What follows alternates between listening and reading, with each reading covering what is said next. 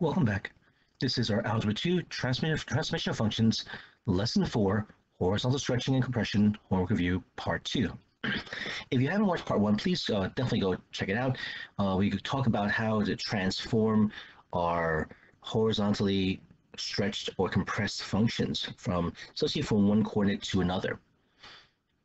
So an arch is to be constructed so its shape follows a curve. Y is equal to negative 1/2 x squared plus 10x, where x measures the horizontal distance along the ground and y measures the vertical height of the arch above the ground, both in units of feet. The general graph of this arch is shown below. Based on this equation, what is the height of the arch at the turning point? Show the work that leads to your answer.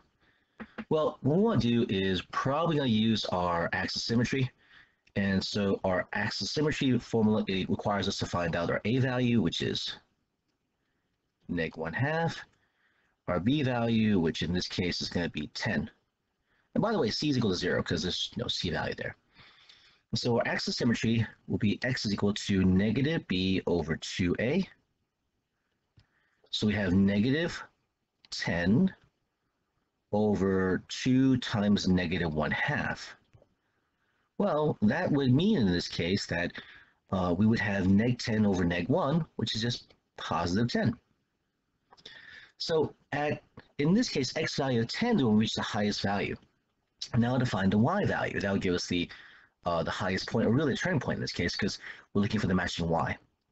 So y is equal to negative 1/2 of 10 squared plus 10 times 10.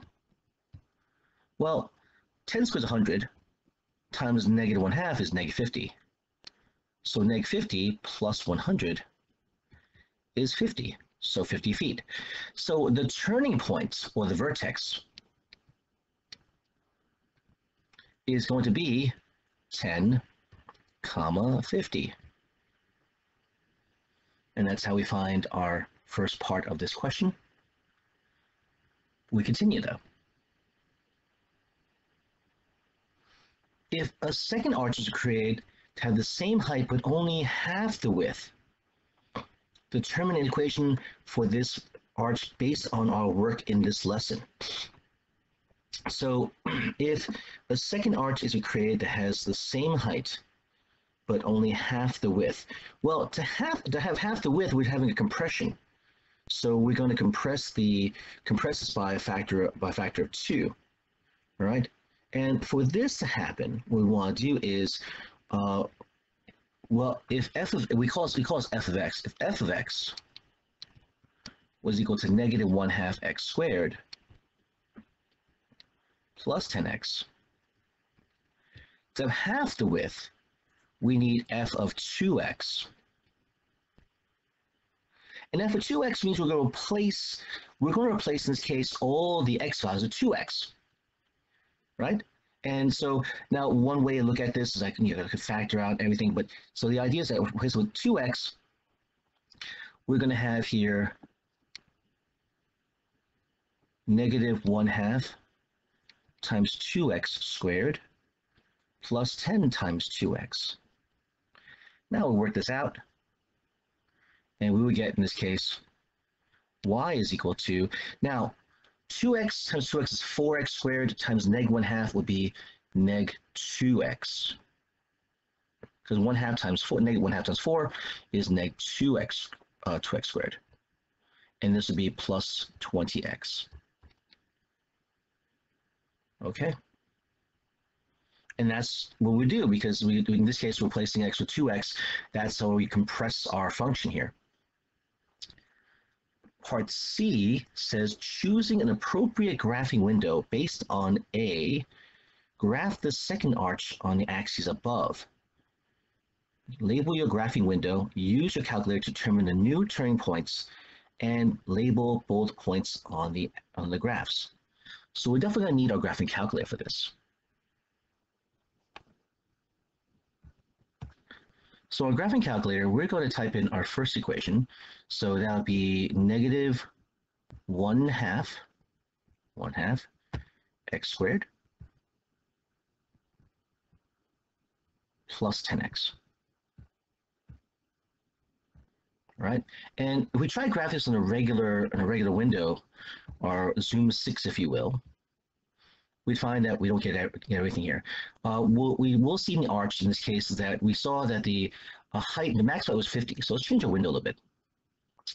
Our x min is 0. Now we hit our maximum height at x equals 10, which means in this case, because no c value, it looks like the max x value might be 20, because it takes 10 to hit the max height, and then 10 more to hit to come back down. So we'll do, in this case, max height at 20. Now the min height will set for 0, and we know the max height of this graph is going to be 50, because that's what we calculated here. Now let's graph this. Okay? And notice we have the arch here. All right. Now the second arch, we have, as I believe in this case, it was negative 2x squared, and we want it to be, I believe it was plus 20x, because what we do is replace all the x with 2x, okay? And let's see how this graph looks like here. Definitely looks like it's half the width, because it looks like in this case the normal width of the graph was 20. It looks like the width of a graph is 10 with the same height. So it looks like it worked out pretty well. So it says here, choose appropriate graphing window on A. So our graphing window for A, our graphing window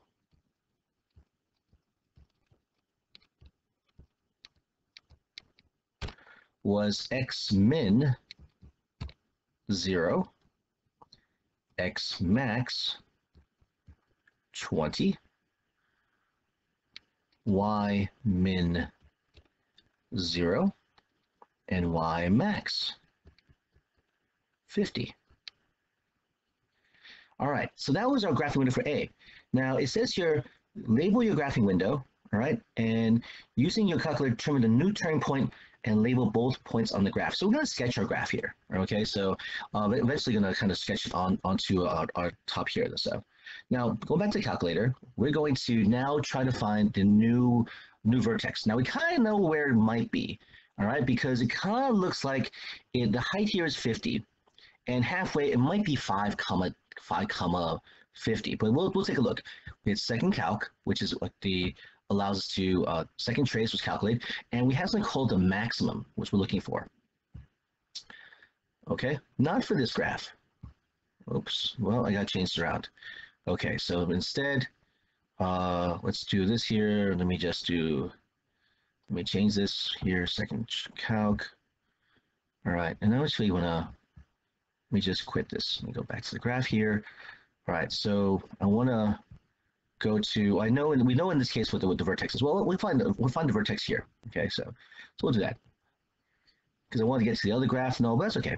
So we'll do second calc here and find the vertex.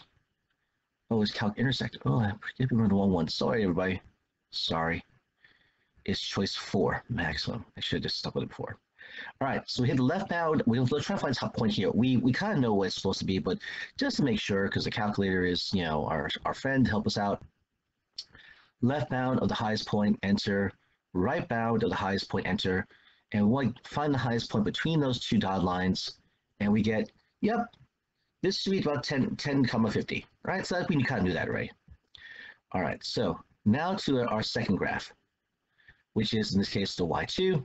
Let's find this here, second calc. Again, we're looking for maximum. Why is it on y1? It should be in this case. Here we go. All right. Here we go. Okay, so now we're going to a little bit to the left here to highest point. Enter. A little bit to the right to highest point. Enter. And we'll see in this case, it looks like 5 comma 50, which we kind of predicted, because in this case, if we were to compress by a factor of 2, we're going to, in this case, multiply the x value of the coordinate of the vertex by 1/2. And so they're one half of 10. One half of 10 is 5. All right. So back to this point here. Okay, use a calculator to determine a new turning point and label the points on the graph. Okay, so here we go. All right, we're going to I'm going to sketch the graph here. What would the graph look like? This new one. So this would be 10. This is 20. This highest point here is 50. Okay. And so now the other graph that we found will go kind of like this. The first vertex here we found to be at 10, 50. And the second vertex we found was at 5, 50. Okay? And there you go. All right, everybody? And so, yeah, so this is going to be what I mean, it's not a really good looking graph, but this is how we would do this now. We could have calculated this as well, too, just by transforming the coordinate here. And then, if you remember, we said here with x, y, because we're going to compress by a factor of 2, which really is going to be multiplying the function by multiplying x divided by 2. This becomes now 1/2 x, y. And our vertex originally was supposed to be for the first graph was 10, 50, which leads us to, in this case, 1/2 of 10 is 5, 50. So we see how this is our new vertex. Okay, everyone? Let me just put this as a full page here. And this is our question number 4. And, so just to kind of get a sketch of things as well. All right, hope this was helpful. All right, everybody, this is going to be the end of our Algebra 2 Transformation Functions, lesson number 4, Horizontal Stretching Compression Overview, part 2. And if you found this helpful, please give a like. If you have any questions or comments, leave it in the comment section below. We would love to hear and answer any questions you still have about how we figure this out, how you get the calculator to work. I had a little trouble myself. And of course, that says label your graph window. Okay, yeah. So yeah, in this case, just how we got everything fit in there. So, all right. I look forward to seeing you guys next video. All right, take care, everybody. All right, be safe.